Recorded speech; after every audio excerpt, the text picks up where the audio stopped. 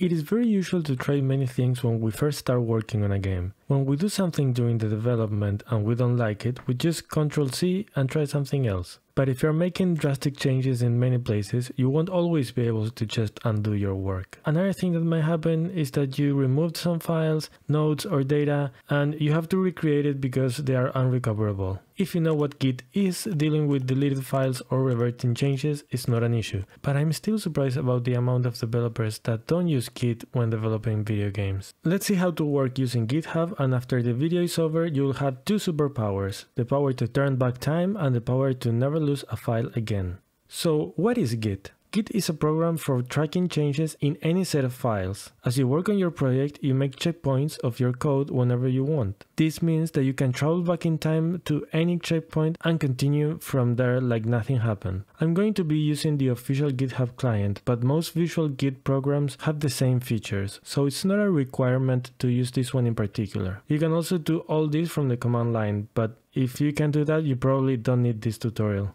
You will now need to create a GitHub account, download the desktop app, sign in, and you should have everything ready to start the tutorial.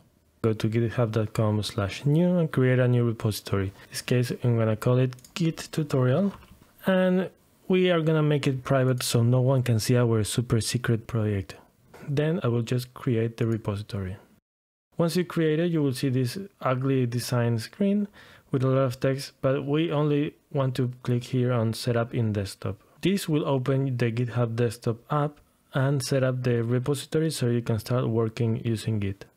As you can see here, it will ask me where do I want to save it and what's the path of the repository. I will just click on Clone. Now let's open the local folder. You can do it by using the Show in Explorer button. And now you can paste your Godot project.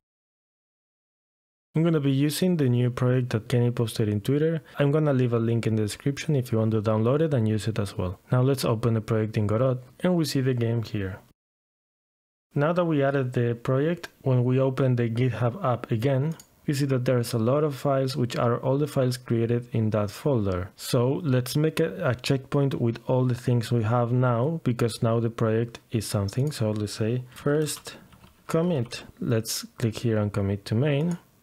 You will see that all the files will disappear from this list.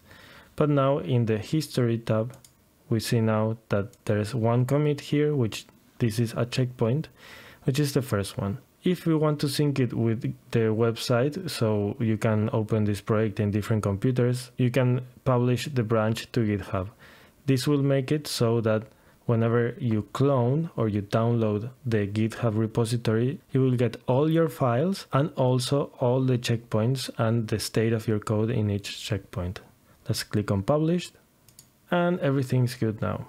So now that we have our project, let's see how change looks for the program.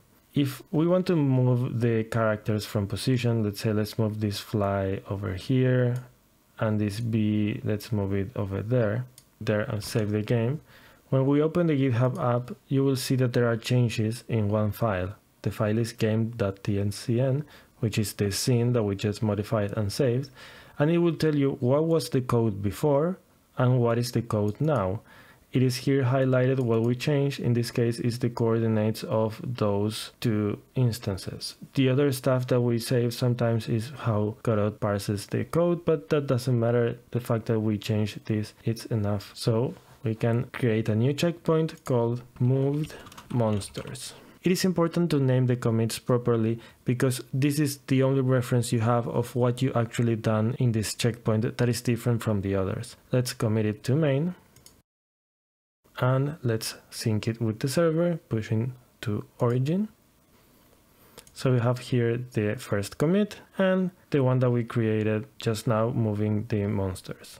If you prefer the characters to be in a different position, that's very easy because here you can press Ctrl+C 2 times and you should be able to have it in the same position as before. But let's say that we do more changes. Let's say that, imagine that we started playing with this tile map and then we added a bunch of things here and then we decided to change the character visibility to red. And suddenly we try the game and it's not exactly playable. We cannot go past through there, and I don't really like the red color. So one thing I can do, even if I saved and everything, is I can go here to the GitHub desktop app, and you will see all the changes that we made. You can just right click, discard changes. Now when I open it again in Godot, it will tell me that the scene that I have open changed, and I can reload it. So let's reload it. And everything is back to how it was before. That means that I can experiment, try implement something new, and if I don't like it, I can revert the changes from GitHub. The same will happen if you modify it from outside Godot. Let's say that I accidentally remove the sprites folder, no problem, because I can open the app and I will see here the latest changes mean that I removed all these files, and I don't really want to remove them, so you just select them all and discard 8 selected changes.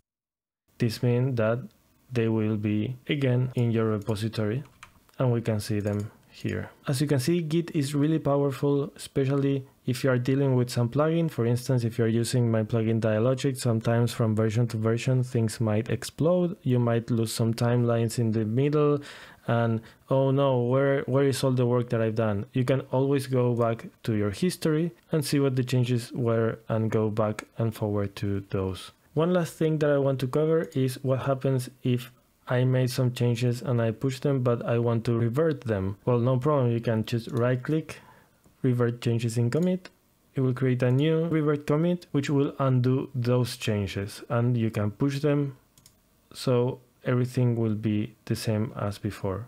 This is just the surface of what you can do with Git. There's a lot of cool features, and you can even create parallel universe with different versions of your game, and the projects can get very complicated, but this is a must thing to learn if you're working alone or on a team. I encourage you to try it, to experiment with it, and I always recommend that if you're working on a project, please set up a Git repository and make, even if you forget, a daily commit to never lose the changes, because now everything that we did is on a private repository that we can access, or we can give access to specific people, and you can always download the project, see the changes, and you will never lose any change ever again. Since this is a fairly new project, there's not a lot of changes, but if we go to the Dialogic repository, you will see that the history is very long. It has the time, what the changes were, who made the changes, because in the case of Dialogic we have other people also contributing code.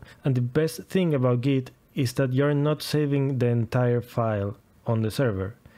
You're only saving the changes that happen on those files. So if many people are working at the same time in a project and they are making changes to the same files, you will be able to modify the same file but a different line. If you like this video, you want me to cover more features about Git and how to use it in game development, please leave a comment. I will leave some extra links in the description if you want to learn more about Git, because this is a program that can be used for everything, not only game dev. So I hope that in your current or your next project you start using it. Thanks everyone, and see you in the next one.